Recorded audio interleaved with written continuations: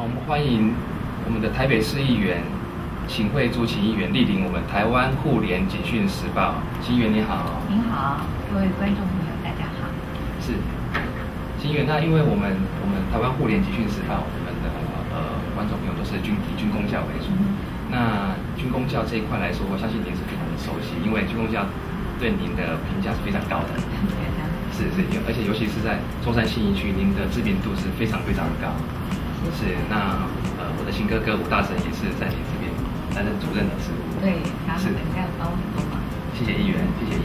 那今天也很荣幸的邀请您到我们台湾互联警讯时报接受我们的专访。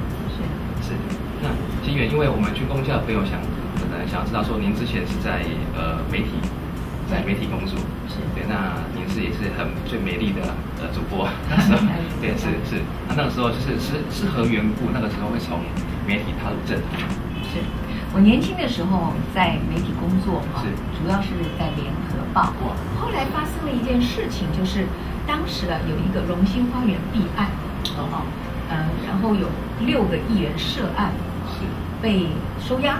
这6个议员有男有女，有国民党、民进党。是。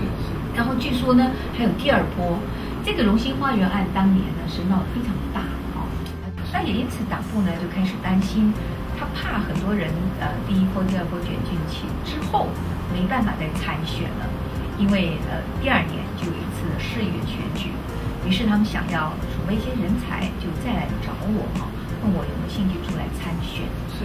那我经过跟党部恳谈之后，再加上朋友的劝进，以及我自己的评估，我说好吧，那既然人家这么看重我对这个公众事务或公民的服务也很有兴趣，就出来试试看吧。是，所以就出来参加了当时国民党的党内初选。那一次是国民党第一次用初选的方式选拔人才，就没想到我没什么知名度也没有从政的经验，也没有政党的背景，居然在初选当中成绩非常好。心目中，那我们可能会想要知道说，您一路走来的，您的政坛一路走来的理念是为何？我觉得民意代表就是为民服务的，是，所以第一个要把老百姓摆在最前面。是，市民朋友有什么事情找我们都要非常热心、非常热情，而且以同理心的方式去帮他们服务。我常常告诉我的助理说，我们每天帮人家服务，有时候会很烦，因为你每天接太多的服务案。但是请记得，别人来找你，对他来讲可能是第一次，而且也是非常重要的事情，非常慎重或者是非常困难的事情，他会找你。所以要长久保持一种热情、热心跟同理心，去面对每一个服务案。第二呢，我觉得我们民意代表跟官员不一样，官员叫依法行政，我们叫依理来服务。就是很多的法令它过时了，或者有些法令规划的不周延，或者很多的法令根本不合理。所以当民众找我们的时候，我们如果说这个不合法，就把它推掉了，那对很多民众来讲他可能会很失望。所以我们先要问他合不合理，只要合理，我们应该协助他，因为法律是可以修正的，不合时的、不正确的法律是可以修正的。所以我觉得本着这个以为民服务同理心，只要合理，我们就据理力争，这样理念来服务，是民意代表应该去做的事情。也确实，我们从政这20几年，你会看到很多不合理的法令，都因为议员在这个民怨当中、选民的陈情服务当中发现问题，主动提出修法的是非常多。所以我觉得作为民意代表，你就是要站在老百姓这边，以同理心、以热情、热心来把老百姓的小事当成大事。是，那我们谢谢议员，真的是很棒的服务理念，很棒的政治理念。对，那秦议员，那在您从政的这20多年来，那应该服务的选民服务应该大小不计其数了。对，那可否举一个例子，就是说像您这20几年来最印象最深刻的一个选民服务的案例？是。印象最深刻的例子非常多是。我举一个小朋友的例子。是。我记得我刚当民意代表的时候，有一次接到一封信，那个信呢，它的字迹是非常的幼稚，看起来就像小朋友写的。哇。笔迹绩呢非常的这个小朋友哈，就是歪歪斜斜的，字大小不一了哈。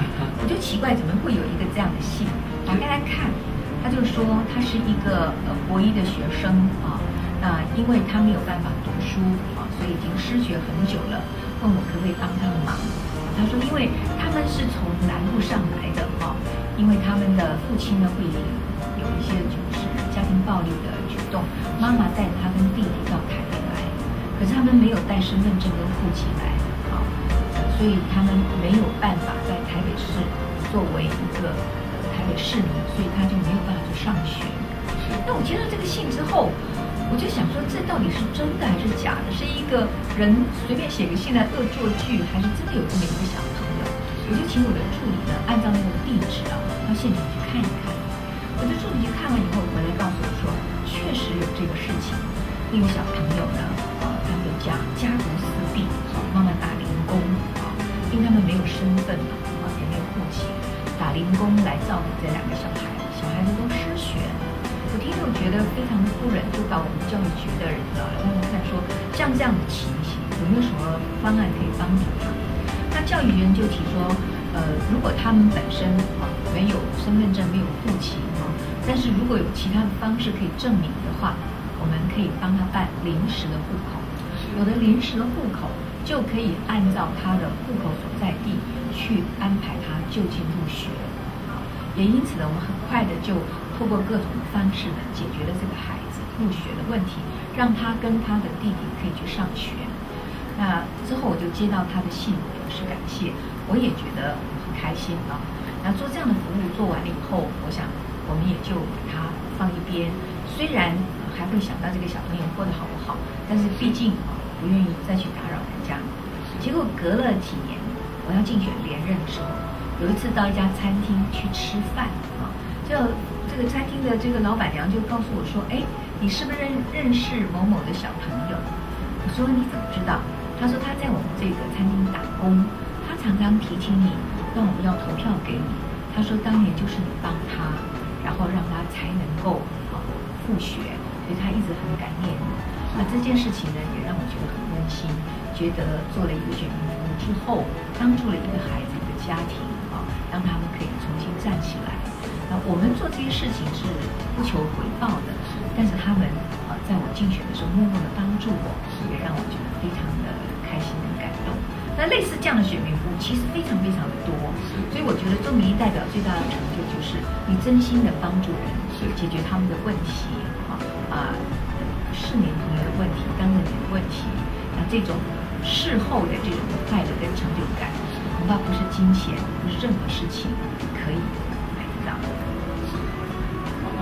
谢谢秦议员有这么好的选民服务，而且一直不断的为我们松山信义区，甚至是整个大台北地区的选民们，能够做这么好的、这么棒的服务，真的我很感谢秦议员、秦慧珠议员。